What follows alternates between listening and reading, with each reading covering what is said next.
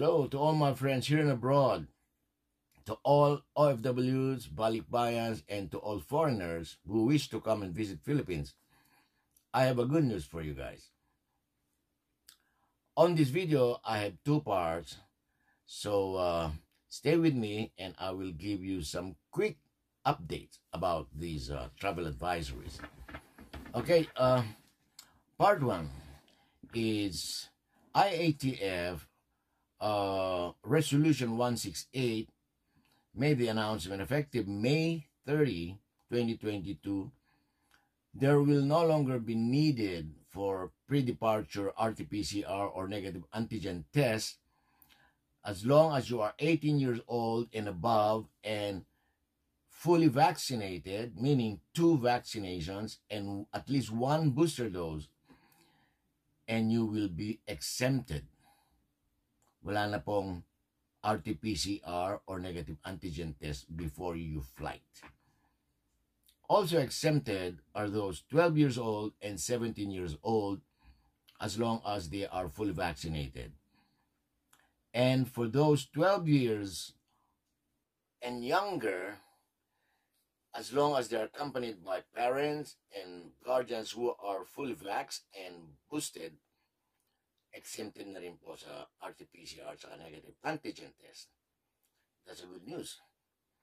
And with this IATF resolution, they also lifted yung travel health insurance or travel medical insurance that used to be a part of the requirements. Wala na pong medical insurance needed. Okay, continue is I would like to say sorry to all those unvaccinated, partially vaccinated, or unverified vaccination. For you guys, you need to have RT-PCR, need to be done 48 hours before your flight, and a negative antigen test, laboratory-based, 24 hours before your flight. And plus, sorry again, you need to have a quarantine in a hotel for 5 days. From day of arrival and up to the 5th day, kailangan you have to do an RT-PCR on the 5th day. At pag it's negative, then you can go home. However, you have to do a 14 days home quarantine. Yun po ang masaklap doon. Kaya I advise, before you plan to visit Philippines or to travel, kailangan niyo po ng vaccination. That is your option. Okay, let's go to the part 2, which is the One Health Pass registration. Okay, another name for One Health Pass is Travel Health Certificate. And a lot of people, marami pa rin nagtatanong, is it still required in going to Philippines? I said yes. And are all citizens, Filipino, other citizens coming to Philippines are required to do One Health Pass? I said again yes. Even children, they have to have their personal health information that needs to be, kailangan nyo may indicate sa One Health Pass. For those minors who cannot fill up the One Health Pass form, of course, parents are permitted to do it for them. Kailangan po kasi individualized po yan. And there's no option, yung sinasabi na group application, and there's no option to add one child to another application ng mga magulang. Kailangan separate. All children have to have their own personal health information. Okay, how to apply or register One Health Pass? You have to go online. You can see on the screen yung website.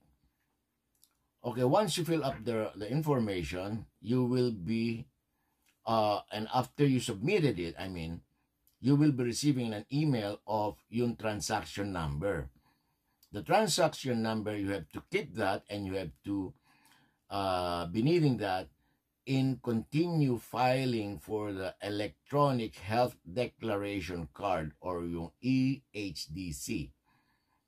Kasi from there, you will be given yung personalized QR code. Because the QR code is needed before your boarding to your plane, and upon arrival sa Philippines, you will also be needing those QR code and plus the other documents like your passports and other that needs to be presented sa immigration or upon arrival sa Philippines. Okay, ang One Health Pass needs to be done within 3 days or 72 hours. As you can see the screen, yung summary when to apply One Health Pass. Within 72 hours po yung One Health Pass, and then once you get the transaction number, you will go to the EHDC, which needs to be filled up within 24 hours. No longer than 24 hours po. Dun nyo makuha yung QR code. Okay po, you can see on the screen yung summary. And again, like I said, it is mandatory na kailangan mag-fill up kayo ng One Health Pass. Otherwise, you will not be allowed to board your plane. Kasi you'll be needing your QR code. Okay po? Alright, if you have any comments or questions, just comment below. Maraming salamat po. Have a safe flight ahead. Bye-bye.